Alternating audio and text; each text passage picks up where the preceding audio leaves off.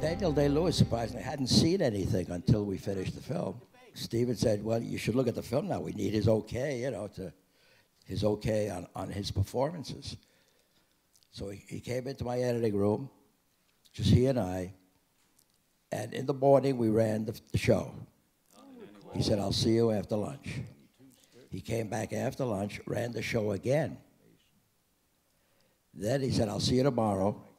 And he ran with Steven the next day.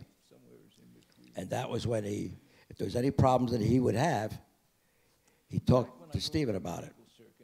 And he didn't have any problems at all. And as I say, it's probably the best performance I've ever seen an actor do. They said she murdered her husband. He was 83. He was choking her, and she grabbed a hold of a stick of firewood and fractured his skull, and he died. In his will, he wrote, I expect she has killed me. If I get over it, I will have revenge. Yeah, we try to keep the takes without cutting them. And if I had to cut away, we were just joking about cutting to Lassie, you know. They used to have a show on the TV called Lassie. And whenever something didn't work and the editor had to cut away to something, he cut to Lassie.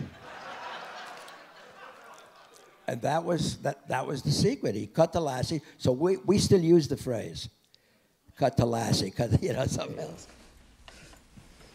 I'm afraid I don't. See, I decided that the Constitution gives me war powers. But no one knows just exactly what those powers are. Some say they don't exist. I don't know. I decided I needed them to exist to uphold my oath to protect the Constitution. Some of the best things you could do editorially, instead of cutting it up, the best thing you could do probably, in a lot of cases, is not to cut. You don't make a cut. Because the name is editor and cutter, it doesn't mean you have to cut. You know, if the scene works great, don't cut.